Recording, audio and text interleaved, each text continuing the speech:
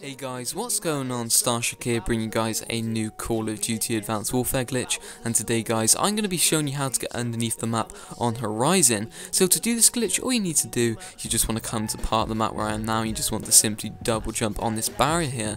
After that, you just want to walk off the edge towards where I'm actually pointing my gun now. And then once you've actually fallen off the edge, you just want to simply double jump forwards. And if you do this correctly guys, you should actually be underneath this barrier right here. It's a really awesome barrier because you can walk around underneath here, and it's also really scenic under here because of the waterfall. So yeah, the best thing about this glitch is you can actually do it online in an infected game. So if you do this online in an infected game guys, you can actually probably survive really long down here because no one's ever going to look down here for you.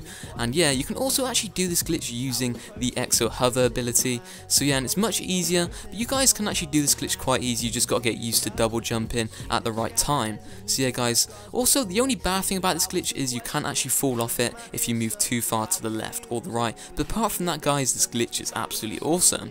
If you've enjoyed the video, don't forget to slap that like button because it helps my channel to turn. Also don't forget to subscribe so you don't miss a single Call of Duty Advanced Warfare glitch video. But anyway guys, hopefully you've enjoyed this video and I'll see you guys next time. So peace out.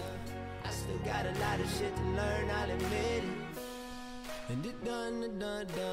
We still got a lot of shit to learn, just admit it. And it done. We still got a lot of shit to learn, don't you get it?